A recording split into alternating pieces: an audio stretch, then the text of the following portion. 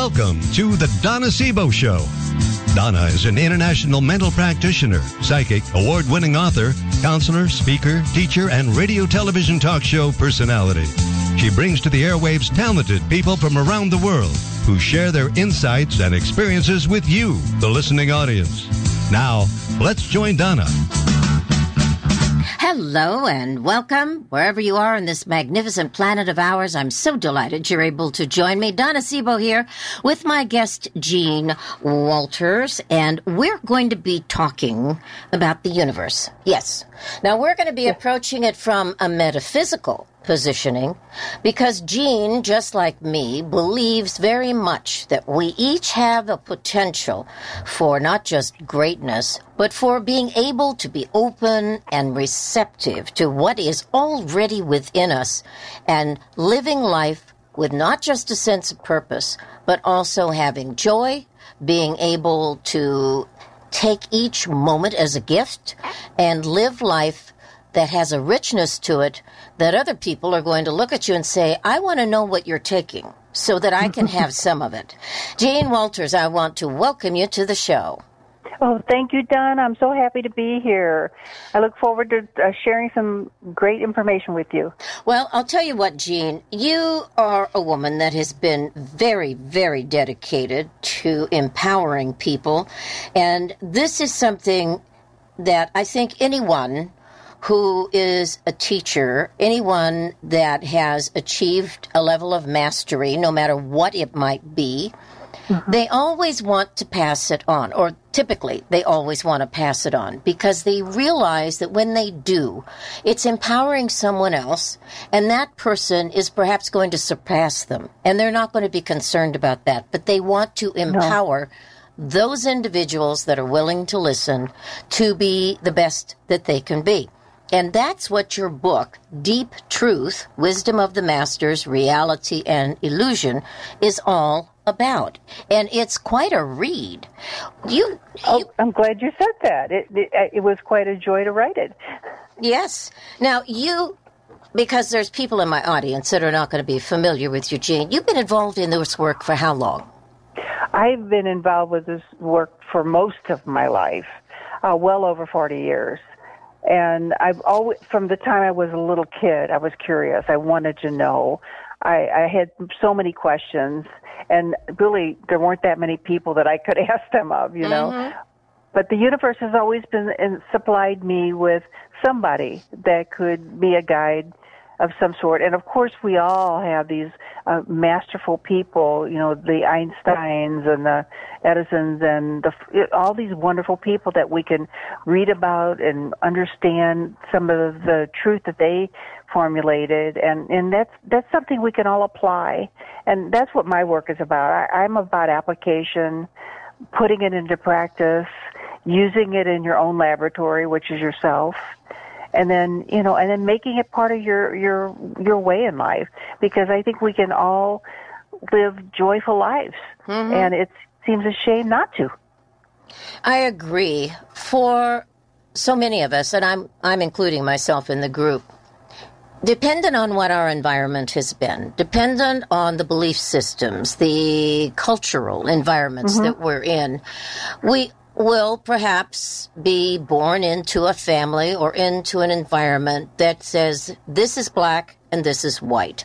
And it really takes, and you mentioned the magic word as far as I'm concerned, a curiosity, a willingness to question. Yes. And when you're of that demeanor, male or female, you're going to find people immediately saying, I don't care what your age is, you have no right to do that. You do not understand that this is black and this is white. And you go, well, according to what I found out, there's a little bit of purple thrown in, some yellow, and there may be green. So it's more like a rainbow. And it's very difficult sometimes because you want to be accepted, you want to be able to fit, and yet it's like wearing the wrong size of underwear. If it's too small, you may only be able to get one leg through one section of it or one arm, and you go, this is not going to work. And we have to be comfortable with that, don't we? Well, I think the idea, though, Donna, is also it's not so much that we have to ask questions to everybody else. Sometimes we just ask questions to ourselves because the answers are within. And, I think it's perfectly all right to let people prattle on about their black and white, and then you basically know that you're going to find your own way in the world, in the rainbow world that we all live in. And at some point, everybody has to make that decision that I don't have to be part of the black and white world anymore. Mm-hmm. I mean, I decided that a long time ago when I was a kid. I thought, I'm never going to be normal. And I was so happy about that. Well, I'm glad you figured out what normal is, because so far I haven't figured that one out. I find there's so much diversity. My goodness, and it's wonderful. I'm so grateful for it. I mean, it gives you something to talk about. Well, normal in my world was just what you were saying before, is like you kind of do this life where you live the picket fence thing, and then you work until you retire, and and all of it made no sense to me at all. I couldn't get it, and then I decided just to forget about all that and just find my way and ask questions, but spend some time with my inner self so that I could really discover truth. And that really is the way you do it, is you have to go in instead of out. We have to go into your inner self instead of always looking outside in the material world, because there aren't a lot of answers out there. Mm-hmm. Mm-hmm. And there's not often individuals that you can turn to that you can speak honestly, with integrity, and this, I'm sure just about everybody can relate. You say, gee, I wish I could talk to my mom, but I can't, because what I do is I get this happening. Or I wish I could talk to my sister or brother. No, they think I'm nuts. Yeah. So sometimes, and I know I was blessed that way, I had the privilege of meeting the woman that became my mentor for a few years, and I could talk to her about anything. And she was that. She was my mentor. And Wasn't that a beautiful gift? Yeah. It was huge. And I think many times that's what people are seeking, that mentor, no matter what environment they might be in, whether it's business or music or arts, it doesn't medicine, it doesn't make any difference. It's finding that person, maybe an environment that allows you to turn on to that part that's inside yourself that is so magical. And well, I actually start the book out that way because I was like 16 years old, and I was about to I was close to graduating high school, and I was feeling pretty depressed about the whole thing because I couldn't make any sense of what I was supposed to do after that. I mean, just continue learning things that weren't going to be applicable, or learning things that weren't even that interesting. I couldn't make any sense of it. I couldn't make any sense of just coming home from work and sitting and watching TV, and then, I just couldn't make sense of it. And I was talking to my driver's ed teacher when I was 16, and he drew this circle, and he said, Jean, life is like this circle. And he said, inside the circle is everything you know, and outside that line that goes around the circle is everything you don't know. And he said, look what happens when you expand what you know. The line around the outside grows too. And that was so exciting to me. Mm-hmm. I thought, oh my gosh, maybe I can do this. Maybe I can do this. So, I mean, I feel like people appear when you need them, Now, that was just one conversation I had with him, but I feel like there's always been people that showed up when I needed them, and I know that I've done that for others too, and that feels really good because it's like then I'm fulfilling my purpose, Mm-hmm. Yeah. And I'm sure you've felt the same way. Yes, in many instances. You've helped others. Mm-hmm. Yeah. Yes, and that's something that when I reflect on it, many times it was because I had gone through a certain experience, and it seemed like someone came into my space, and I would share with them what my experience was, the good, the bad, or the ugly. And I remember one particular one when I was 19, sharing it with a friend, and by golly, that friend, she looked at me, and I said, please learn from me. This is what happened. This is what you need to be aware of. And it was like I was 150 years old, and I'm telling her, and I thought, you mean I had to go through that stuff so I could share it with her? Well, of course, because I was young. Yes. I didn't have much experience, but when I got it, it didn't bother me to share it and it made all the difference in the world to her. All the difference in the world to her. And that you were is there important. at the right time. Yeah, right. perfect. And she was there for me to be able to verbalize what I wasn't able to verbalize to someone else. Yeah. So that's very good. Now, you make a sentence statement in your book. You are a cell in the body of the universe. Yes. Now, that is extraordinarily significant. Yes. Because it gives an image. Those words give an image. When you look at any of the photos of outer space, it is huge. And when you look at yourself in a way like you're a star, look up at the Milky Way and you'll see bazillions of them. Yes. And you look at it and say, wow, I'm up there. I am one of those twinkles. Yes. That's something. Yeah. Just like the snowflake, every snowflake is different and unique, and yet we see the huge, snowdrifts and everything. It's hard to imagine that individuality and uniqueness. But I see us in this quantum field of energy, and we are this spark of life in this quantum field. And if we imagine ourselves and identify ourselves as the quantum field instead of the tiny little body that we think we are, that we identify with, then we begin to open up this vast experience, and we can really connect with our true creativity and our authenticity, because we are so much bigger than most people realize in every which way, whether it's our talent, our ability, our wisdom, our intuitive qualities. All of these things are so vast, and I think most people just relate to themselves as a body, and it's so limiting. It's such a limiting concept. It really is very limiting, but it's what we have to work with in this experience. So it's important for us to realize that, this is the way it is for this round, and you go, okay, so how can I be the best I can be?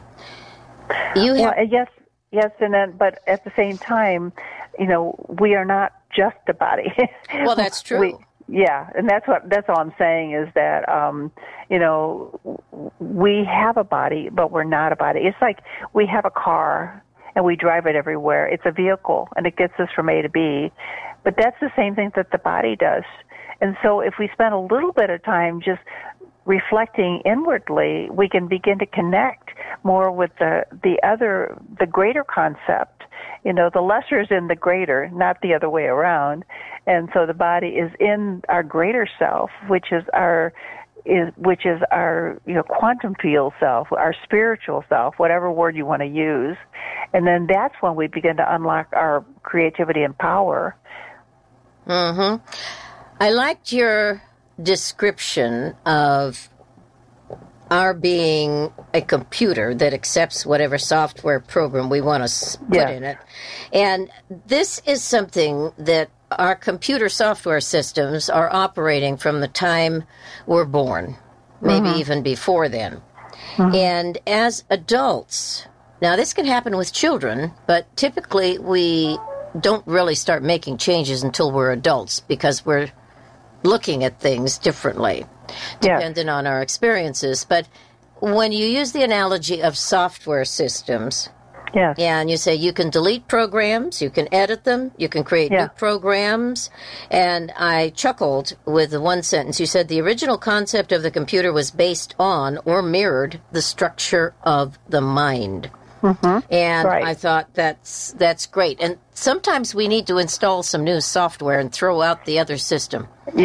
And that's not always easy to do because we are unsure that it's going to work. And that new software has to do with our beliefs and our stories.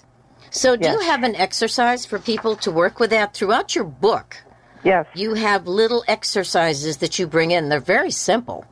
And I think it's good. But what would you recommend for someone that says, my software program stinks. In fact, it's crashed. What do I do, Jean? I would say, oh, you're at a great point right now because you just understood something very significant and important. Now I want you to start paying attention to your thoughts and do it for 1 minute at a time. But notice then all the ways that you are negative or all the ways that you judge a situation, and begin to ask yourself the question, is there another way that I could look at that? And then as you begin to learn how to look at it from different directions, from different ways, from different concepts, you might begin to unlock another way to live life, another way to live life through that particular situation or relationship. And it's like that. The Dalai Lama I heard one of his little lectures to his monks, and he said, in every situation, look at it from many different directions. And I think that was a wonderful piece of advice. But that's what we have to do. We have to, don't just assume that what we were taught is correct. Maybe it is, but maybe it isn't. Mm-hmm. And then when we begin to challenge these old ways, like we're judging, if we judge ourselves to be a Methodist or a Presbyterian or a Republican or a Hindu or whatever it is, and we make all these judgments, and all we do is we make ourselves smaller, because every time we take on a new identity, another identity, we just confine ourselves within that. Whereas I'm suggesting in this book that we open ourselves up and begin to drop a lot of that. And we have to challenge it first. Is there some value to defining ourselves in those small ways? Or can we just be open like a child and say, what is that? What is that blue thing that's sitting on that tree out there? What is that? And it's making that noise. What is that? And I think that just because we're grown up doesn't mean we can't have that questioning and that wonderment and that willingness, to just look and see with different eyes. You bring up something in your book, and of course there's many, many different aspects that you present in your book, Deep Truth, Wisdom of the Masters, Reality and Illusion. And we're just going to be touching in our time frame on a few of them, but one of them that I think is very significant, and that has to do with health. And more and more, there is the awareness that physiological conditions, I know because I've experienced it firsthand, will come from an emotional base. Yeah. And you have an example about a woman who carried so much anger and resentment inside of her, she ended up having all kinds of cancerous tumors throughout her body. Yes. And you said this is something, it didn't happen overnight. This is something where she did not know how to release all of that. And it stores in the body like arsenic. Yes. And it creates abnormalities. So this is something, the mind-body connection, the mind-body-spirit emotional connection is very real. And this often is hard for people to understand. And Louise Hay addressed this many times because she went through the same thing. And that's why she wrote the book on self-healing. And this is what often doctors don't even have the time to even discuss with anyone. What's at the core of what's going wrong in the body. And you say you can't heal the outer and the external, the body, without going to the core of whatever has been in your life. And oh my goodness, that is so true. I've known so many people, including myself at different points in my life, and I would say, what am I doing here? What has gone on? And when you get to the core, you have a chance to turn things around.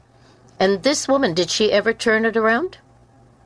I'm trying to remember which one it is. There was one that came to mind while you were talking about it, because I've been doing this with people for so long, but there was one woman that was so angry when she was in my office, and I said to her, you seem very angry. What's going on? And she said, well, she had to stop and think about it because it was so normal for her that she wasn't even thinking she was. And then she said, I'm really mad at my husband. he died, and we had this agreement that we would be together until forever, whatever the agreement was, and he left me, and then we talked a little bit about it, and what another way to look at that, another way to realize, that he was in a lot of pain, and is that what she wanted for him, or I don't remember. We kind of approached it from different angles. What happened was her body was in so much pain, and as we worked through this, it was gone. And when she got up to leave, she said, "All the pain's gone." And I said, "Yeah, you released the anger you held toward him, and you forgave him because it was his time. You forgave him, and now that's where the pain left." So that's what I see so many times. I can't tell you the number of times it's happened in my office where we talk through something and they get up and the back doesn't hurt anymore. And I myself had a situation where I was driving from Michigan to Missouri, and I could hardly breathe. The cold was so bad I could hardly breathe. I was fighting for every breath, And I went back and I was thinking about a conversation I had with someone, and I realized that I had a new realization about it, but I realized that I didn't have to take any of it personally, that she was just venting. And then even though she was targeting me at the time, and when I did that, the cold was gone. Interesting. It was completely gone. Mm-hmm. Completely gone. And it was just shocking, but it was just completely gone because it's that whatever triggered my unrest and my upset was gone because I forgave that. I let it go. It wasn't relevant anymore, and it was gone.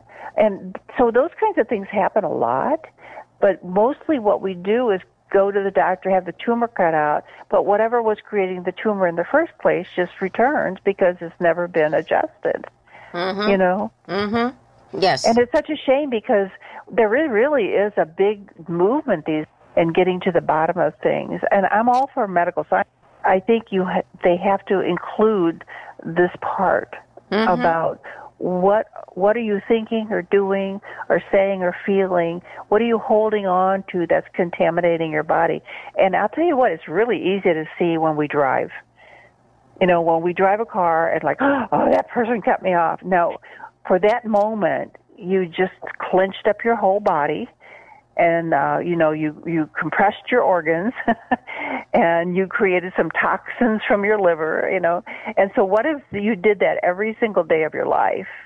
Can you imagine how much toxin you would create if you went through that kind of a phenomena every day of your life? And that gives you kind of a mini idea of how dangerous it could be to live in a state of angst. Yes. Upset or anger or resentment or all of those things, Mm-hmm. Swami Vivekananda, you quote, and his quote was, "All power is within you. You can do anything and everything. Believe in that. Do not believe that you are weak. Do not believe that you're half crazy lunatics, as most of us do nowadays. You can do anything and everything without even the guidance of anyone. Stand up and express the divinity within you." One of the exercises that you have in your book deals with developing strong concentration. Yes. And it's using a candle, and you say, you try to do this daily yourself, because if your attention leaves the candle and you were to make a mark on a piece of paper, noting that you weren't doing the concentration, and then return your focus to the candle, your statement is, does it sound easy? Why don't you try it and see what you think? Whoa. Yeah. Okay. So what made you aware of this exercise? Where did it come from? Is that what you said? Yes. Mm-hmm. Oh, I took a course many years ago, and that's how we developed concentration. And it's so the Buddhists might do something different. They might look at a spot on the wall and just gaze at that spot for a number of minutes. But the point of it is that it's about mind training. We're actually training the mind to stay on a point until we're finished with it. And so what most people do is they're multitasking, and they're trying to think of 4 or 5 things at the same time. They're answering the phone, working on the computer, writing something, all these things at the same time. And then they don't even remember what they did that day because they were so scattered in their attention that they never really took in anything. So concentration is really important. I do readings, and if I didn't have really strong concentration, I wouldn't be able to do that because that requires that you hold your attention on something until you're finished. Mm-hmm. But I think that's true with most kinds of work. To be really good at anything, you have to hold your attention on it until you're finished with it. The other part of it, though, is that it allows me to meditate in such a way that I can really go deep in the meditation and get the answers that I want. And I have a number of examples in the book of people that, are so good at quieting their mind and going into a deep space that they get their answers and they're able to be very creative and very intuitive and just, astounding in mentality, Mm-hmm. So yeah, I did that exercise for around 6 months and then every day. And then, it was amazing because I would be doing something and somebody would talk to me and I didn't even hear them. Like, what are you talking to me or what? And it was because I realized then that I was so concentrated on what I was doing that I had blocked them out. Mm-hmm. And that was, for me, that was an awareness that said, it's working. You're getting stronger in your concentration. Yes, and it's a very good tool to have. It's a very good tool. There was a delightful story in your book, and it was about changing attitudes towards a person or situation. And I don't know of anybody that doesn't have judgment about something they see. I mean, this is a very normal human patterning. Every society in the world has it. But you presented a question. Can you remember a time when you changed your attitude towards a person or situation and everything turned out better than you expected?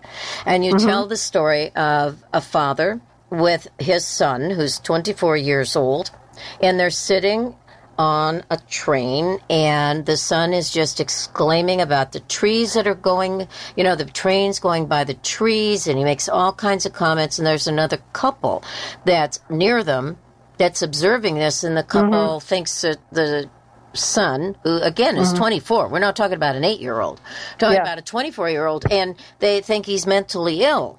But I loved the way the story goes, and the father says, oh, yes, and they said, do you take him to a doctor? Yes, I've done that, and we're now returning from the hospital. My son has been blind from birth, and he just got his eyes today. I love that story. Yeah. Isn't that great?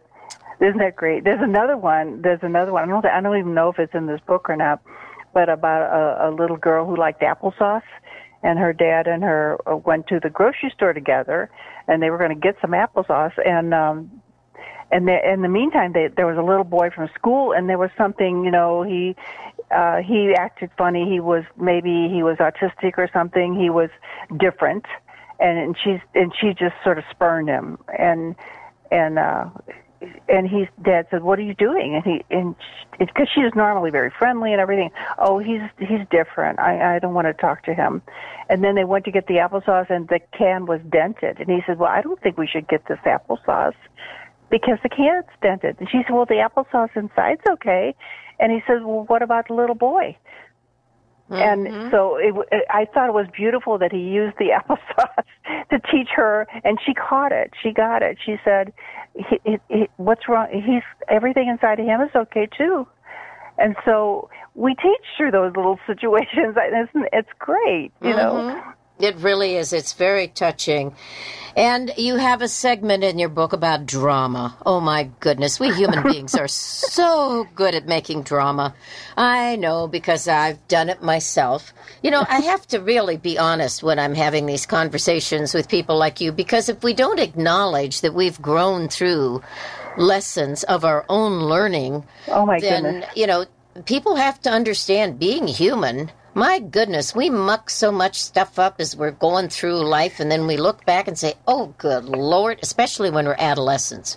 Oy vey. Anyway, you look at these different things, and you just go, hey, I'm not trying to be superior to you. And that's not why we're sharing this information. It's because we need to empower you to understand that you've got more ability to make your life script work. And you don't need to throw everything out into the recycle bin. What you need to do is to realize you've got so much inside of you. Whoever's listening to the show, we want you, Jean and I both want you to know that you've got so much going for you. Yeah. That we just want you to shine. We want you to be able to look at life and say, wow, I'm so glad I'm here. Yes, it's just so important. We can rewrite our stories, and you have a segment on that, and I know that we're just about out of time. Jean, you have a website. It's spiritualtransformation.com, spiritualtransformation.com. You have something special that you're offering to people that listen to the show.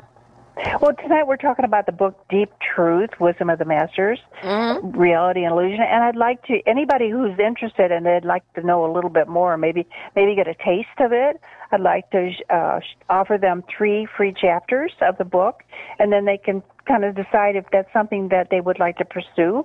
But all they have to do is actually contact me through my website. It would be Jean at Spiritual Transformation is my email. And then once they contact me and let me know that they would like the 3 chapters, I will send that to them, and then they can have a little taste of this and see if they're ready to embrace growth and jump in, you know? And that's what it takes. It takes a willingness to say, let me explore. You become the adventurer or the adventuress, whichever way you want to call yourself. But more than that, you look at life as a gift. You look at life as an opportunity to really refine who you are. You've come in with gifts and talents, and you may say, oh, I don't have any. Well, I guarantee you do. I don't care what your status is in life. I don't care what part of the planet you're living on. You make a difference by being just who you are. That's why you're here. And when you know that, boy, you discover a power within yourself. And Jean, your book is Deep Truth, Wisdom of the Masters, Reality and Illusion, Practical Steps to Understand the Universe, Master the Mind, Develop Intuition, Deepen Wisdom, and Live an Inspired, Rich Life. Jean Walters, I want to thank you for being my guest. Thank you, Donna. I really appreciate it, and it's been fun. Oh, it always is. I just love what I do, and I love having guests like you on the air, because the more we can empower other people, hey, the better this planet is going to be. We're doing what we're supposed to be doing, aren't we? Yes, we are. You have a fabulous evening. Thank you. You too, Donna. Take care now. Bye-bye. All right. Bye-bye. Donna Seebo here. We are taking a break. Check out spiritualtransformation.com, and you can contact Jean directly if you choose to do so at Jean, Jean, at spiritualtransformation.com.